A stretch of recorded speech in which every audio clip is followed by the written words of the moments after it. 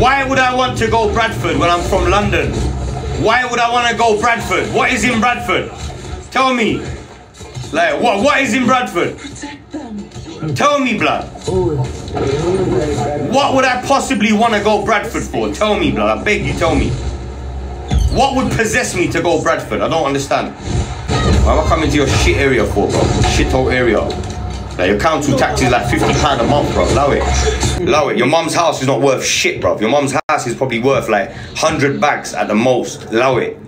Allow it, bro. If you're from Bradford, you can't never have chat for me, bro. Allow it.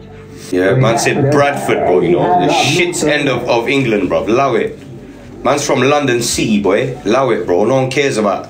People in London don't care about what happens outside London, bro. I'll be real. Yeah, I'll be real. No one cares, fam.